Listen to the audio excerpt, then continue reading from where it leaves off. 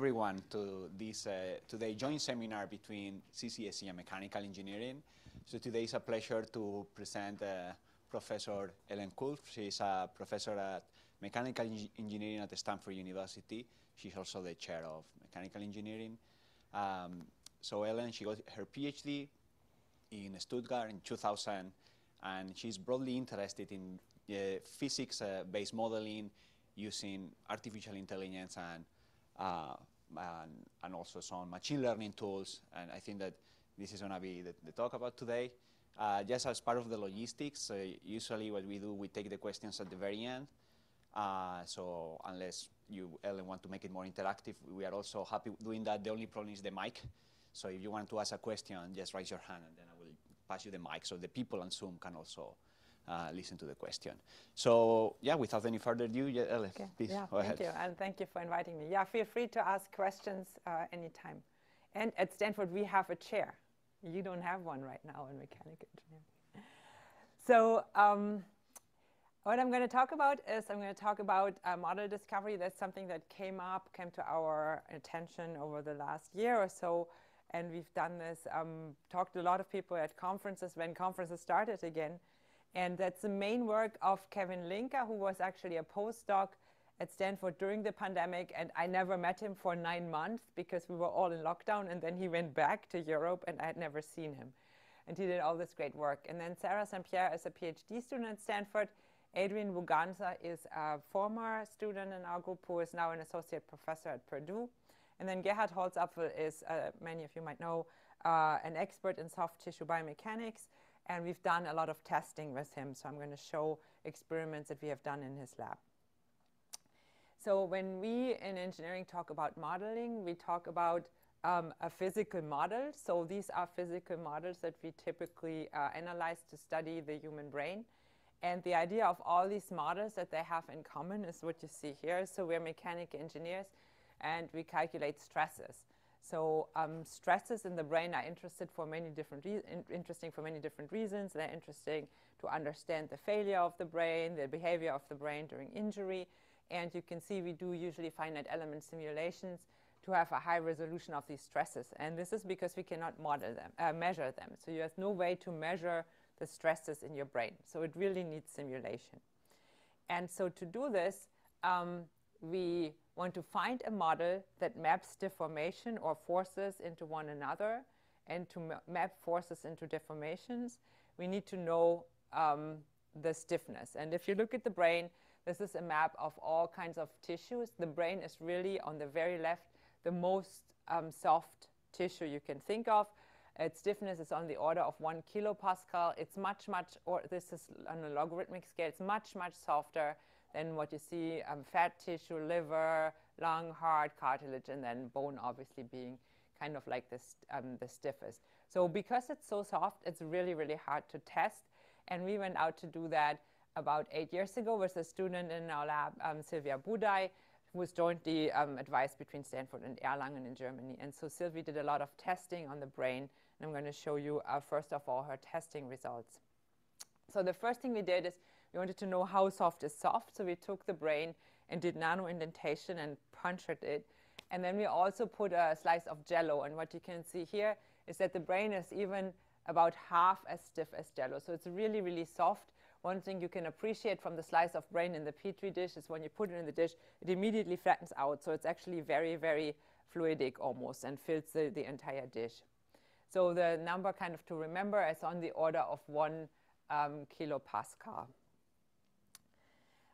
This is, of course, not enough information because when you poke into the brain, you only get the stiffness response in one direction, in the response to poking. But when you want to understand the whole brain in response to injury, you want to understand its behavior to different types of loading. And so if you reduce the loading into the main modes, that's usually compression and tension and shear. So this is a device in Gerhard Holzapfel's lab. It's a typical triaxial tester, and it's able to use a single probe that you can mount, and then you can run a protocol that does all these kind of tests in a sequence. So here we did tests in tension, compression, and shear on one and the same brain sample. And you can see the samples there. So the top one is a little bit darker, so that's the gray matter substance of the brain, and the lower one is the white matter substance. We try to cut little cubes that are all 5 by 5 by 5 millimeters, and you can already see that they sink already when you cut them, so you have to correct for that size change. And here is kind of like what it looks like. So we were lucky to get human brains, so these are 10 human brains. You see these slices are really very different, so not one brain ever looks like another. These were the 10 samples, and we cut some cut pieces out of these slices from the cortex and the basal ganglia. So that's the gray matter that you've seen on top, and then the corona radiata and the corpus callosum. So that's the white matter somewhere in this region here, and the corpus callosum is across here. So we had a lot of samples, altogether probably 200. And this is what a single one sample from brain 8 from the corona radiata looks like. So on top you see a compression test, and then you see shear, compression, and tension. And there's a couple of things to note. So first of all, when we look at this, we would all agree this is not linear. So it's non-linear. We also see that it doesn't behave the same in loading and unloading. And we also see that every load cycle kind of produces a little bit of a different response. So it's conditioning, it's hysteretic, and then if you compare the numbers on these curves, it's also non-symmetric in tension and compression. So these are things we want the model in a way to capture. So now I'm going to try to, first of all, show how it looks like for all brains. So you can see these 4 regions: cortex, basal ganglia, corona radiata, and corpus callosum. You can see, for instance, you can appreciate that there's a huge variation. So the shading is the standard deviation, and the solid line is the mean across something on 20, 30 samples. And then you can see it has different values in different regions, and also different values in different tests. So now we want to find a model that maps these strains, shear or stretch, onto stresses, right? And there's different ways to do it. And obviously in the literature, people have done this over many, many, many years. And for those of you who do take mechanics classes, you're probably familiar with many of these names. So if you do a finite element simulation, the first thing you have to do is have to select a model. And we are, for instance, using Abacus, and Abacus has a library of 100 different models, and these are part of them. There's another 95. So you would find the simplest model is the Neo-Hookean model. I think most of us know that. That's a linear behavior, linear relation between stress and stretch. But there's also the Mooney-Rivlin model that's very popular for rubber. There's a model that has been proposed for soft tissues. There's a model for rubber. And then the Ogden model also many of you might be familiar with. So the first step in modeling is to select a model. And this is actually where it becomes troublesome, because you have to actually know these models, because how else would you select one, right? So it's really a matter of your experience and also a matter of personal preference, which of these models you select. And what I'm trying to show you now in the next couple minutes is how can we circumvent this altogether and not ever, ever, ever in life have to select a model ourselves again. And if this works, so there was the idea, then you never need to take a continuum mechanics class anymore, how to select models or what models there are. To put some people out of work. So first of all, the naive approach is we all know about machine learning. It's a super powerful tool. It allows us to map functions like a value onto a function output. And this is just a deep neural net with just the simplest way you can think of. It has 2 hidden layers, so 2 columns. It has 8 nodes in each layer. This particular network where everything is connected, this is fully connected. It has 80 weights, so that's all the errors. And then it has 17 biases, so there's a couple of errors coming from the bottom. So altogether, there's 97 unknowns. When you train this network, you feed data, and you try to minimize the difference between the output of the network and the output that you have measured. So in this case, we would feed in the stretch on the sample.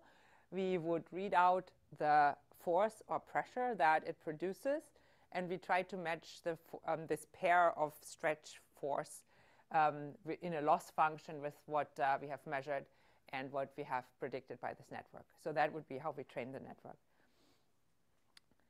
We have to select one more thing. On all these arrows here, you activate, when you pass information from one layer to next, you activate the values, and you do this with activation functions. And there's just a collection here of popular activation functions that people use. So you can see they vary a lot. You can just select them when you run the network. The very popular one in our case that people use a lot is this one here. It's a hyperbolic tangent function, and you can probably guess why. It starts with at -1, it goes to +1, and has a very smooth transition. So it's a function that's limited at both ends and also is very smooth. It has a smooth derivative, so it's very popular to do these kind of things. There's obviously also a whole library of others. Some have jumps, some are even discontinuous, but they might be useful for other purposes. So I'm going to show you an application of using this tangent hyperbolic function as a motivation, what it would do if you try to fit data points. So this is data points from a typical experiment. I'm using the tangent hyperbolic function in all the nodes, in this color nodes of this network here.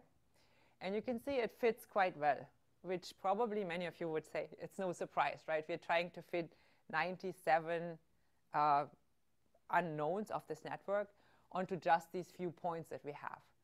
And so you can see a few things that work well. So the points all get fit very nicely, but there's a few things that don't work well, and I'm trying to address them in the following.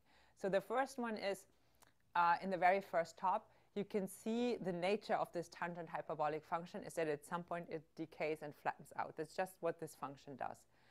And so if you look at the curves and the points that people have measured when you pull on something, there's actually no reason physically or just intuitively to believe that it flattens out. So it would probably increase, right?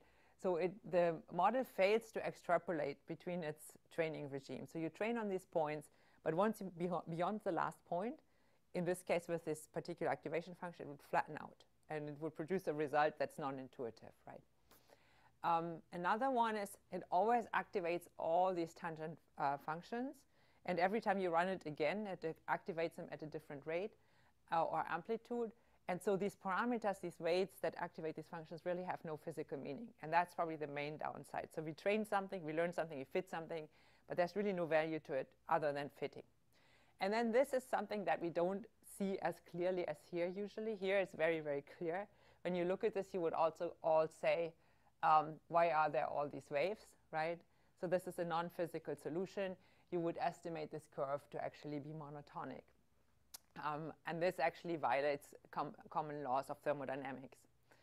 And it also performs very poorly on sparse data. So I'll try to address this, and the idea is to design a network that by design addresses all these shortcomings.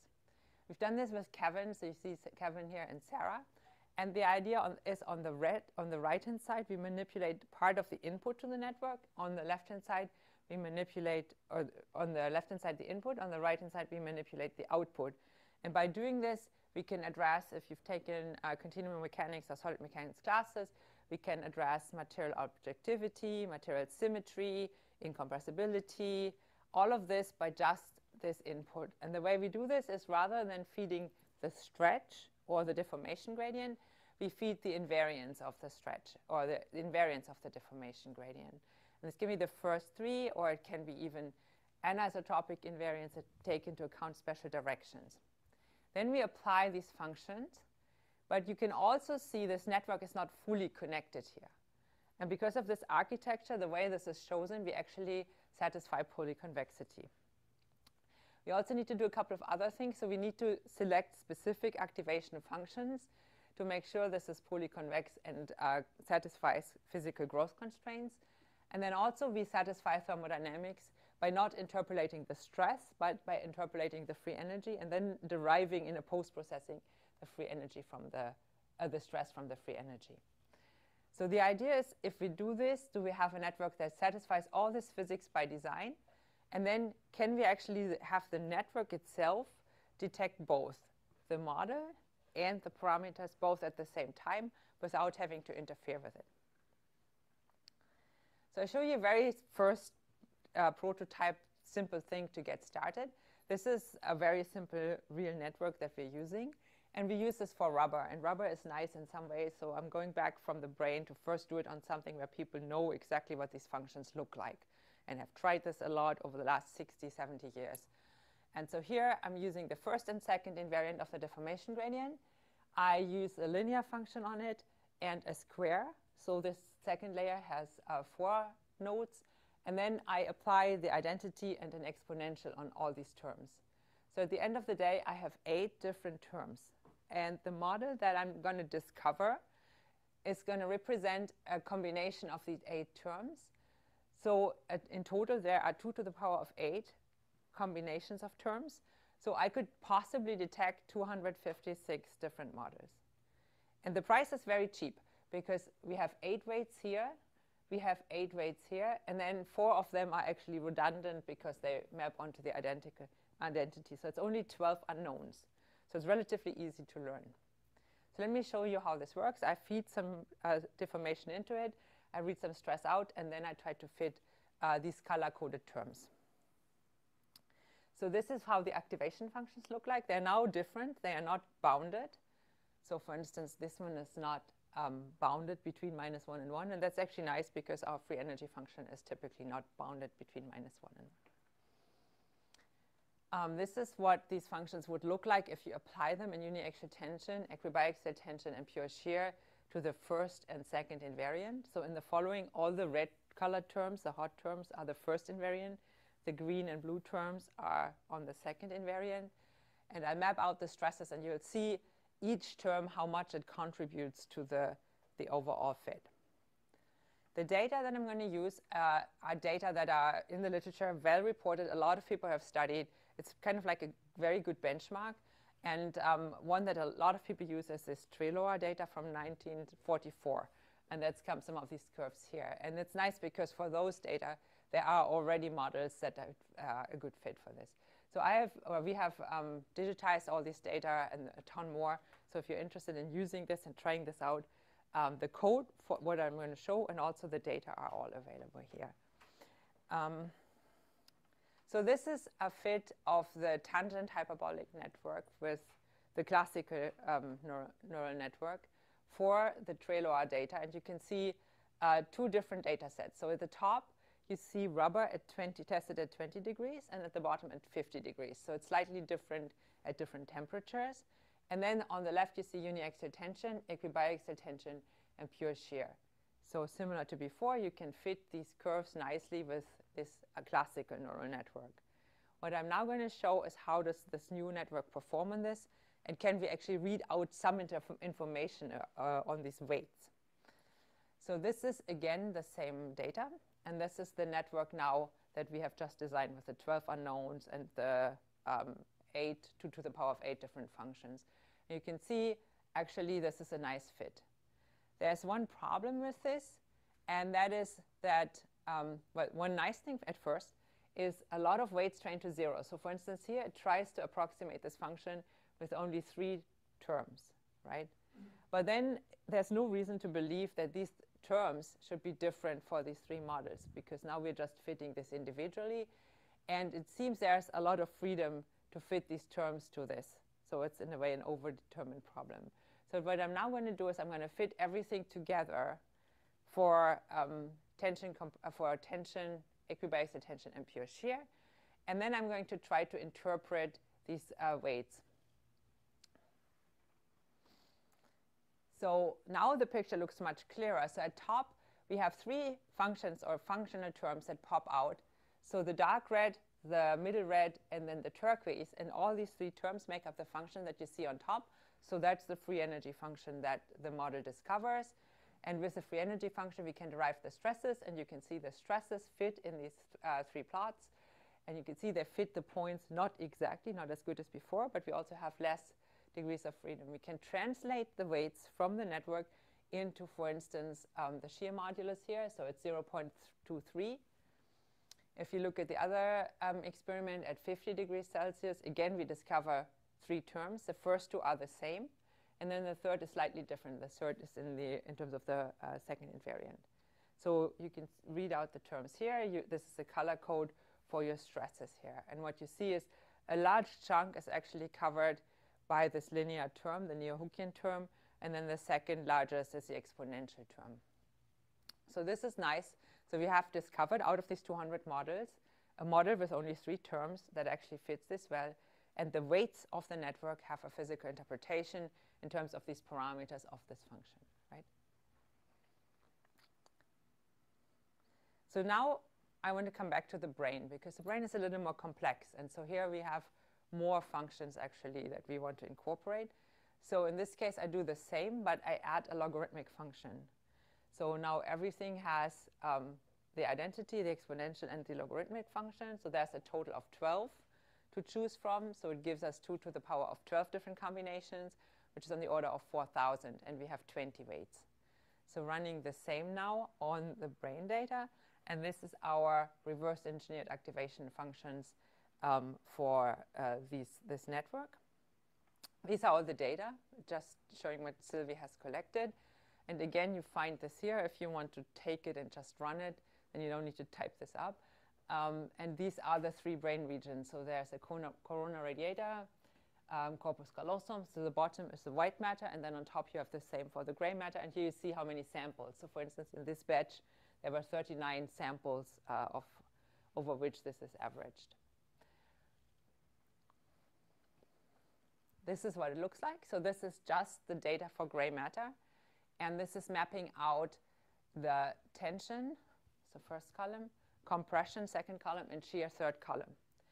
And you realize that there's a really great fit on the diagonal. And that's because what in machine learning terms we use for training. So here we really use these data to fit the points.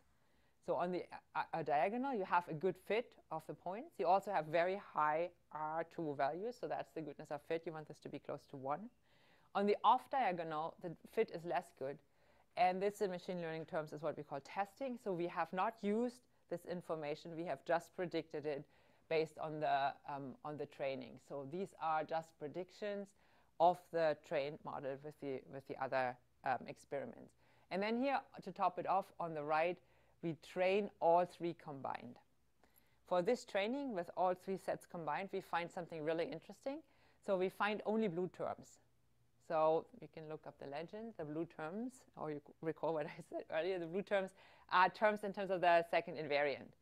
So this is interesting because this suggests that the best fit you would get for the brain data is with a model that captures only the second invariant. So these models are not the first invariant models that people always use, don't even seem to be relevant. And this is what this model does fully automatically without any interaction. The function you can see on top has 4 terms. If I move to another brain region, the message stays the same. You can train well on the diagonal. You can test well for some of the tests. And if you train everything together, you're left with 4 terms. The function is on top. Here are the color codes, and these functional terms are also only terms in terms of the second invariant. You can see the parameters that we can extract from this, right? For instance, from these terms, you can extract the shear modulus of 0.44, and then exponential terms as they're listed there. So this for all regions. And in every region, we only discover blue color-coded second invariant terms. So that's an interesting message, because for brain, we had not a good comparison. For rubber, it was kind of clear there was something to compare to. But here, what this suggests is actually the second invariant describes brain quite well. I want to come back to the special cases, and I have now color-coded them here. So there are a couple of special cases that you can drag out of this network, because we have kind of reverse engineered the activation functions such that this network generalizes all these models. So there are a couple that you can recover, and you do just very simple. You would, for instance, set all these weights you force to be 0 and just allow this first. You train only these first weight, right? And then you end up with a Neo-Hookean model. If you only go this green path and set everything else to 0, the model that you recover is a Blatsko model.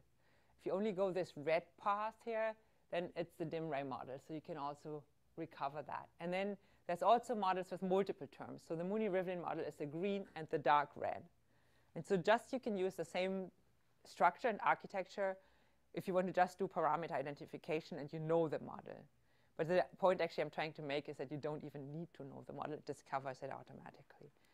If we were to do this, and you can see this here color-coded, there's the fit for Neohook, Blatsko, Dimray, and Holzapfel. Those are all one-term models, and the color code here corresponds to the Holzapfel term. So we only activate this term. If we only activate these terms, we can find, for instance, the shear modulus that's related to this term is 1.9. The shear modulus that's related to this term here is 1.8. So there's really also an interpretation, again, of the parameters. Now I want to compare the performance of these individual models that I've just shown here with these colors to the new model that I've proposed.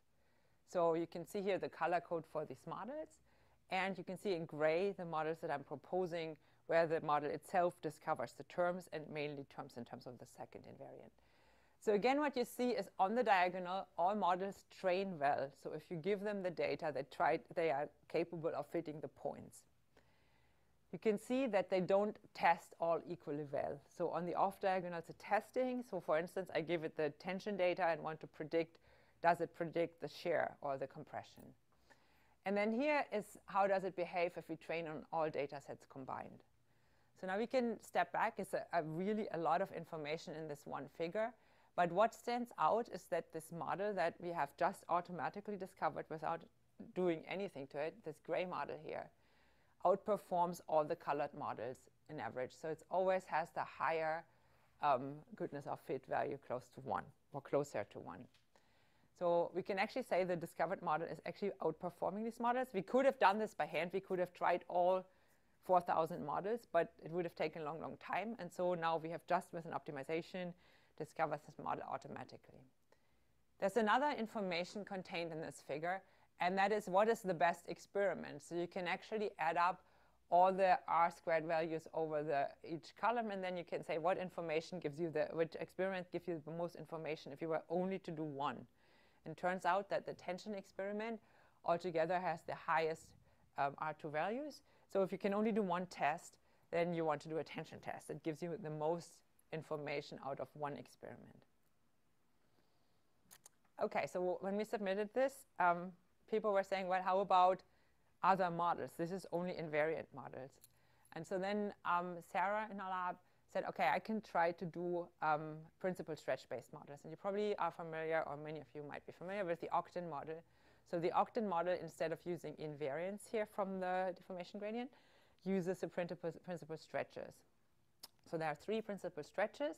And the Ogden model takes exponents of them, adds them up, and subtracts 3.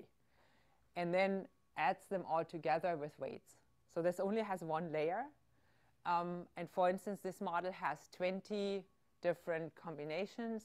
So we used a fixed exponent here, varying from -30 to +10, and steps of 2. So we have 20 different terms. And then we have 20 parameters to learn, or 20 weights. So if we do it for this model, the activation functions look something like this. So on top for tension compression, and the bottom for shear, you can see they are different between -30 and +10. So they take different shapes. Actually, for instance, on top, what you see is the negative values have a tension compression asymmetry with a stiffer compression.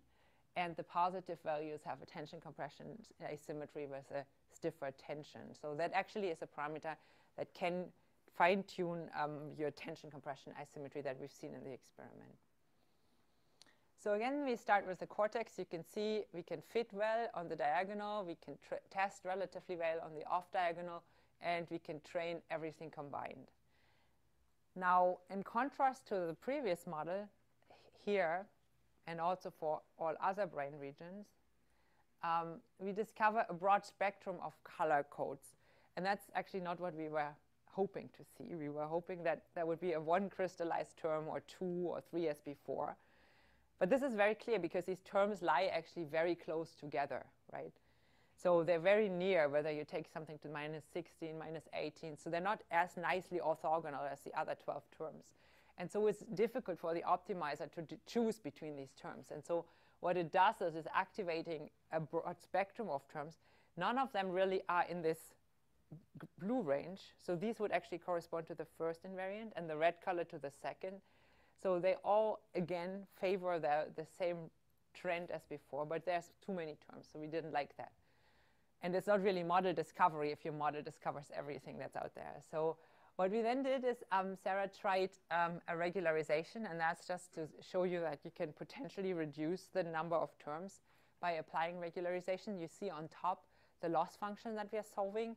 And now Sarah has added a term that is a penalizing term, and it's an L1 regularization, so it's penalizing the sum of all weights. And the penalty factor is this alpha, and you can see here for varying alpha, so this is alpha 0 as before, and then this is alpha 0.1, this is alpha 1, and this is alpha 10. You can see how much you can actually reduce this to only single one function. But you pay a price. The fit here is worse than the fit here. So in a way, the regularization is always a balance between, do you want a good fit or do you want to reduce your number of terms? I would say this is probably a good fit. It clearly identifies one term on the order of something like minus 24 or so. And so that could be used for model discovery. Again, we can recover classical models. So Neohook on top, Blatsko, Mooney-Rivlin, Ogden are special cases of this. And I can show you how the special cases perform compared to the others. So these are Ogden models with only one of these colored terms. So different exponents, minus 18, minus 20, minus 22, blah, blah. And these are the models that you've seen before, Neohook, Blatsko, Mooney-Rivlin, and one-term Ogden. And they all, again, have a mu parameter that we can extract from this. And the literature has a value between 1.4 and 2.1, so we all kind of lie in this range. And then in the error plot, this was nice. So now you know how to read this. You've already seen this part of it. What we've added is this green part here. So these are the two new models that are stretch-based. And if you look at all the R values, they have the highest R values. So the stretch-based network is actually better than the invariant-based network, the gray. So it seems to be better to fit what the brain really does. All right, so what do we do to recapture? We use this to actually simulate the brain. So this is something that goes into the correlation between, say, if you want to calculate the forces on the football player's brain, you have a hit, you see how the force propagates through the brain in terms of stresses, how the brain deforms, and you can make all these correlations. And to do that, you really need stiffnesses and constitutive models. So now everybody can just use any of these and plug that into a finite element model. Just to show that this generalizes, we have also done it for skin. And this is slightly different because, as you know, if you look at your skin, you have these lines. They're called Langer lines. They are the orientation of collagen fibers in the skin. They are stiffer than the rest of the skin. And you can represent them through the fourth and fifth invariant. So we have two more. The rest remains the same. And we also actually learn the angle of the fiber. So when we sample this, we can learn in which direction it is the stiffest as we train the network. Here is the data. Again, you can find those. We use data from the literature just to compare against. This is the oldest skin experiments and bioextension that's reported from 1974. And this is new data that Adrian Muganza has collected in his lab at Purdue. And so you can see this is the very original old data. And the nice thing about this model is it discovers two terms. So I think we want to just probably now focus on only the results. So there's two terms discovered. One is a turquoise term, which is an exponential of the fourth invariant. And then there's this term here, an exponential of the first invariant. So that's nice. So there's actually two terms. Everything else trains to zero automatically without lasso. We don't have to do any L1 regularization. Here the terms are orthogonal enough to not be activated. Here are the special cases of the model. So there's, again, different cases for skin that people have proposed. I want to draw attention to this model, and this is the Holzapfel model. So you can see it has a dark red and a turquoise term. It has a linear term in terms of first invariant and exponential term in terms of fourth invariant. It's a very popular model. Most people use this for soft tissues. It has become the number one model, I would say. And you can see where it fits in this network. If you use this model and set everything else by hand to zero, you can see in this figure why it's not the best of all models. So on the top, you can see it tries to fit an exponential behavior orthogonal to the fiber direction, so extracellular matrix behavior that is exponential, and it tries to fit it with a line simply because this term that it's using is a linear term. So that's not good, right? And so if you just run it over the model discovery, instead of this term, it discovers an exponential term to fit this behavior. And in a way, you can think of this as a decomposition where the top fits the off-axis behavior, so the orthogonal to the fiber, the extracellular matrix, and the bottom has the extracellular matrix plus the fiber direction behavior. So now how does our model do? Our model picks up this exponential, and it actually discovers this term automatically. And that was interesting because we had this discussion with Gerhard Holzapfel, and if you Google this model, it's like cited thousands of times. And then he's like, oh, I see, that makes actually sense. So then this was something that people have used, and that actually is an easy fix of what people have been using. And just to show you how it quantitatively compares, so these are the goodness of fit of the classical Holzapfel model with this term. And now, actually, because these values are relatively low, there has been a new version. And for those of you who work with this, you might know that there is this version that has a dispersion term where there is a first invariant in the exponential. And that has just been proposed, I don't know, like 8 years after the first or so. And they realized themselves by trial and error that they want to put an exponential function on the first invariant as well. This is the original classical model, and then look at the error bars, how they change. So they are much, or the goodness of fit just goes up in all terms if you do the test and use this exponential term.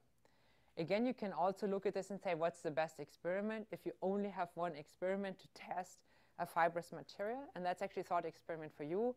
If you have a material that has a fiber, and you know the fiber direction, how would you want, with one experiment, to get the most information out of it? Would you want to pull orthogonal and not activate the fiber?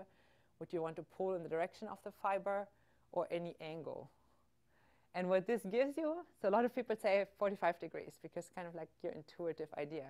What this gives you, so this is 45 degrees, and this is 30 degrees. And actually, the R value is the largest for the 30 degrees. So if you pull about 30 degrees off of the fiber direction, then you get the most information.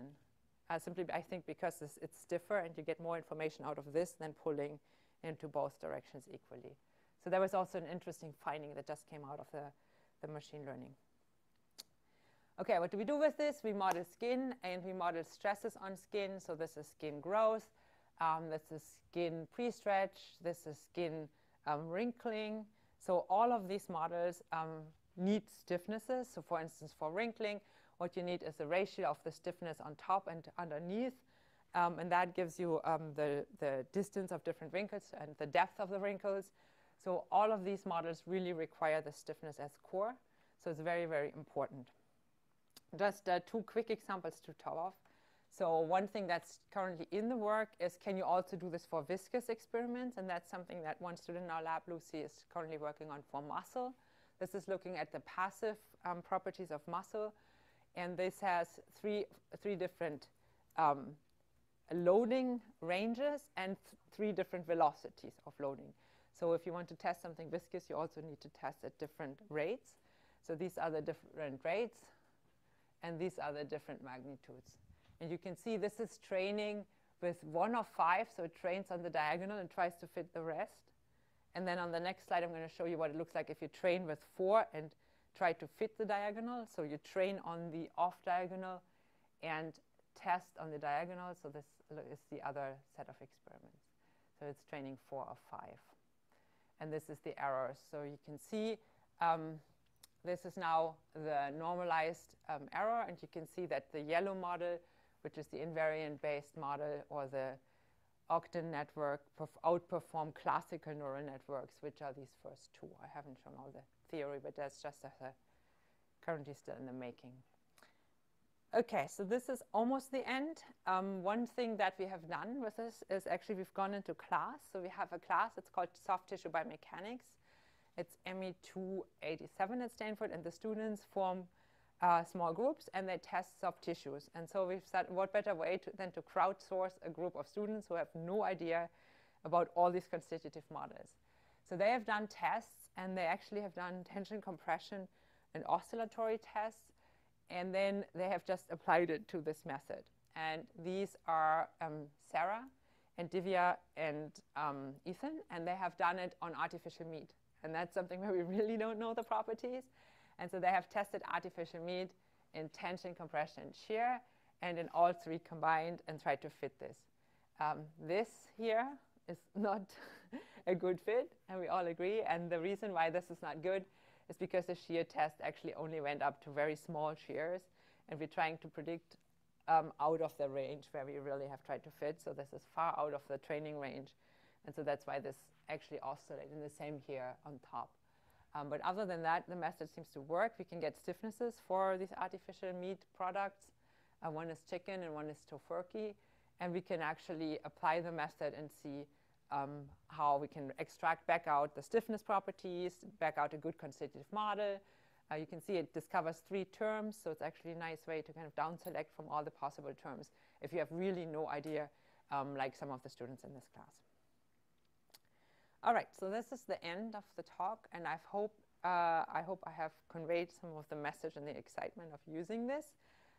It could potentially be a method that could replace the selection of models. So we're currently working with a finite element company, and they want to put this in front of their finite element modeling pipeline. So what they want to do is they want to just take the stress responses from experiments, and then they would say, okay, you select the model, and then you tell us which of these 8 or 15 terms we need to activate, right? And because these terms are all modular, they can put all 18 terms, and they can just put them on and off, and then combine it to this huge set of models. And that would eliminate, for you, if you want a finite element simulation, to ever have to choose which model you want to use. And for them, it's actually nice because they don't need 15 different material subroutines. They just need this one. So let's just go back. So rather than selecting the model, we have automated this. So at the same time, we find the model and parameters, and we don't need to do anything ourselves. This code would do it for you.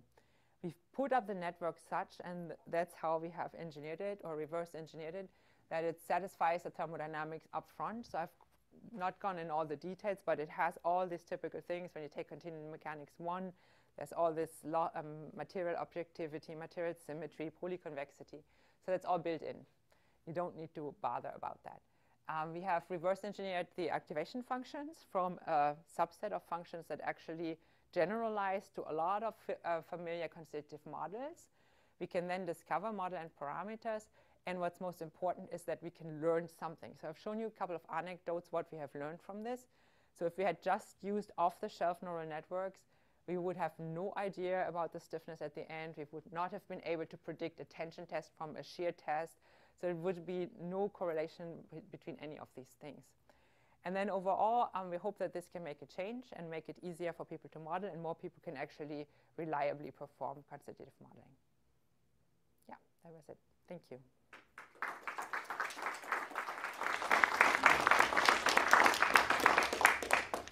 Okay, thanks a lot, Helen. Now we have time for questions, so we open the floor for that. So first, we are going to take some questions here in person, and maybe if there are some in the chat, just write your question in the chat, and we'll read them. So one question here, just get the mic so people online can hear what you say. Hi, thank you. Very nice work. I was wondering if you had considered including the history of the process. So in the experiments at the beginning of the brain, we see that there's a difference between the cycles, no? There's a response for the first cycle, then... Oh, you mean in the iteration? Or yeah, yeah. So, I thought you were asking about this because no, this no, is a history-dependent network. Yeah. So this is a neural network that incorporates history. So it's an RNN. So, but in the elastic networks here, for example, we do not incorporate any history, but we obviously map or look at the convergence of the loss function over the number of epochs. And if that's what you're asking for, it runs in about 8,000 epochs for each of these. Okay. So it converges relatively smoothly. We've never really had run into problems that there's oscillations in the loss function. So it really converges in like, I would say, 5,000 to 8,000 steps. We can stop this. And then it's reduced by, I think, 10 or 10 to the power 4 or so. Okay, okay, thank you. Yeah, question over here.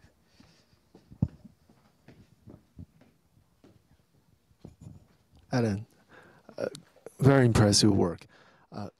So I have a question. Now, This is for tissues and hyperelastic material, but it seems that this principle may apply to constitutive models of various kind of materials. You just change those functions, right? That's how we do constitutive modeling. Based on physics, we come up with some functions. These are the laws. If you embed this, so you can expand the territory really beyond, those hyperelastic or tissue-like materials. Then it seems that this is a constitutive law GPT. So we're talking about the chat GPT, right? Yep. In the future, many constitutive law, right? You say, can you come up with a constitutive law? This is my experiment data. That may be the future. Maybe I should hire you as a sales Oh, agent. thank you. I hope I have the opportunity. Yeah, no, so you're right. So what you could, for instance, do, these are all incompressible. So the next step, so first of all, we've already done like a little bit of anisotropic with fiber directions. It can learn the fiber directions from the data. You could also introduce J, so to incorporate compressibility. You could also, but that would become a little more tricky, have coupling. So a lot of models have coupling of the first and second, third invariant with, or first and second with J. So then you'd have a network. You've probably noticed the architecture here is it really never cross-couples. If you cross-couple certain terms, there might be terms that multiply the first and second invariant. Then it's a little more difficult to show polyconvexity, and that's why we haven't done that. And then you have to go back and maybe enforce that later. But once you start cross-coupling the invariants or having the incompressibility constraint built in, then that might become an issue, but maybe that's not even an issue if you want to fit the data. All models are wrong, only some models that work. Yeah. And now you just have a general framework for selection of models. And then, I mean, like many of you know, if you want to have a history, like in plasticity, damage, viscosity, you would just run over the network and loop over. Right now, it's a feed-forward network. It just feeds information, reads out. But then if you have a recurrent network, you can, as you would treat your integration internal variables in a finite element framework, you could update the network every step. Yeah, great point. Okay, we are going to take now a question online by Mosen. So it's about extrapolation. So how good are now these new models doing for extrapolation? Question number one. And then question number two, how does it compare with symbolic regression? That's a good point. So in terms of extrapolation, I haven't shown this here because I'm not continuing here. But you can imagine that this function is not flattening out because simply how we designed it. So it would go up. It can extrapolate only, obviously, in the elastic regime. If something fails, that's not built into the model. So if this now goes down because there's a physical deviation from what the model is trained on, then it can't. But it wouldn't have these unnatural things that happen because of the activation function. And the second question, yeah, it could probably be similarly done with any optimization. You could use symbolic regression. So essentially, we're minimizing loss function. But we talked earlier this morning, and what's really powerful about these tools is that they're just so fine-tuned in optimizing. So we just actually, in a way, hijacking the network optimization schemes from deep learning. And you could probably use any other scheme to minimize a loss function. Yeah, you're right. It's a totally good question, yeah.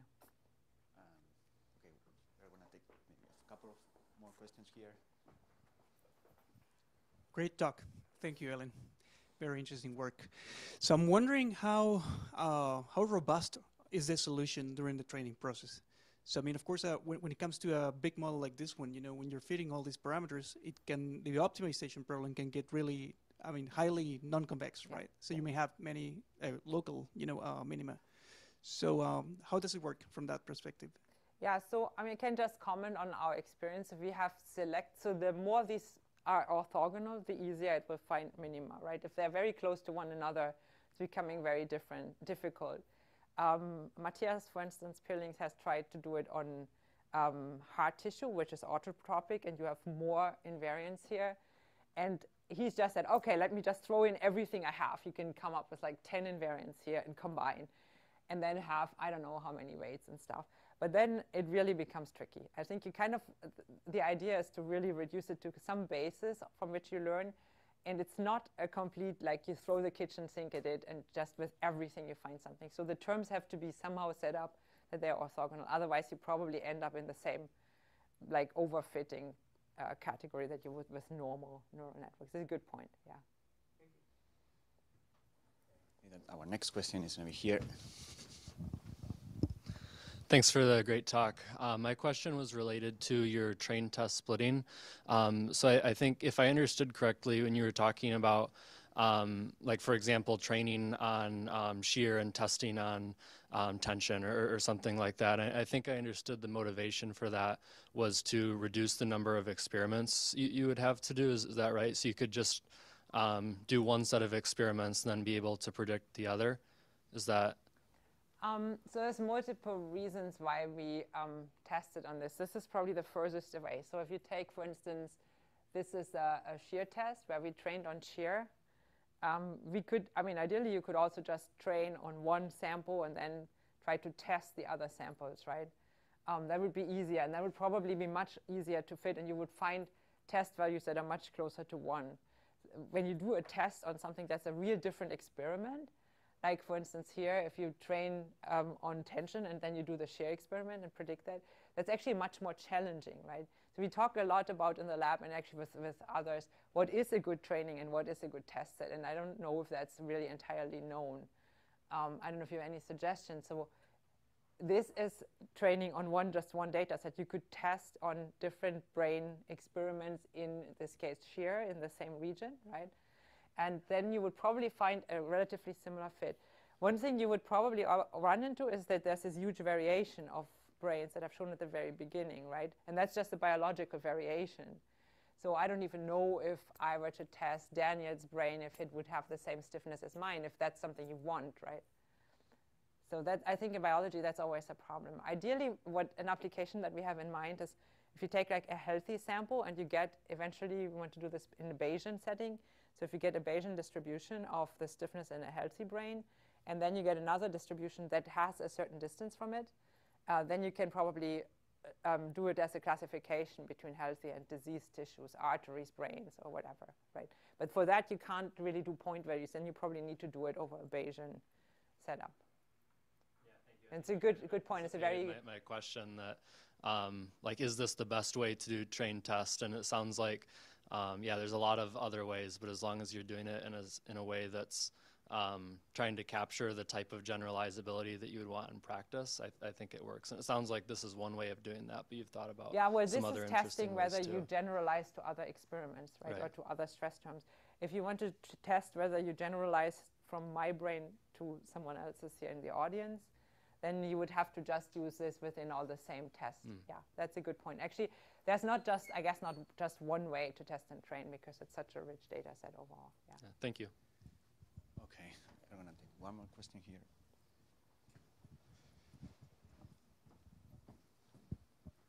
Helen, thank you for that. I'm more of a machine learning scientist, so not a mechanical engineering scientist.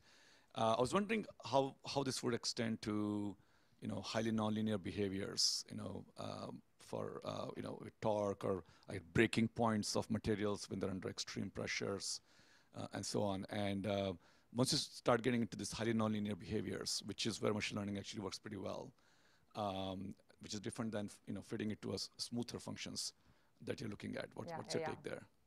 So, yeah, I think this is only elastic. I think when we talk we can generalize this. I think for now probably we're talking about only elastic behavior. When you say fracture or yield or damage, that would have to be a whole different set of physics that you would probably need to build in. So for those things, I think you're probably much better off, if you don't want to put in any knowledge, to use standard neural networks. Yeah. Because, I mean, here is a very subset of, and I mean, materials are usually elastic to a certain range. So if you look at a small deformation range, you're probably fine. But you're right, if you want to really look at something cracking, then I wouldn't know if this would probably not be able to predict that.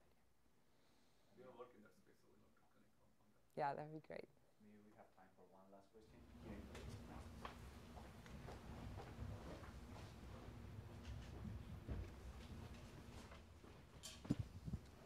Hi, thank you for your talk.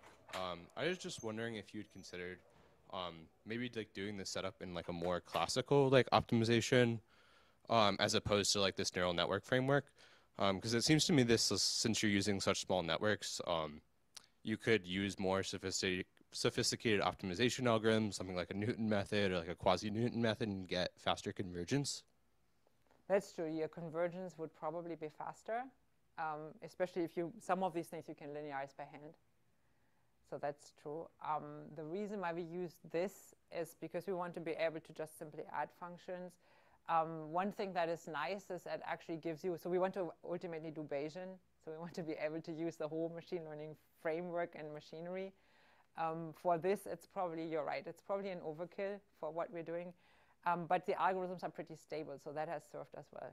So yeah, but it's a good point. I mean, in the end, it's an optimization problem. Yeah. I think that there are maybe a few more questions online, but hopefully you can follow up later with Helen. I think that now this is now time to wrap up. So thanks a lot, Helen, and thanks all of you. Hopefully see you next seminar.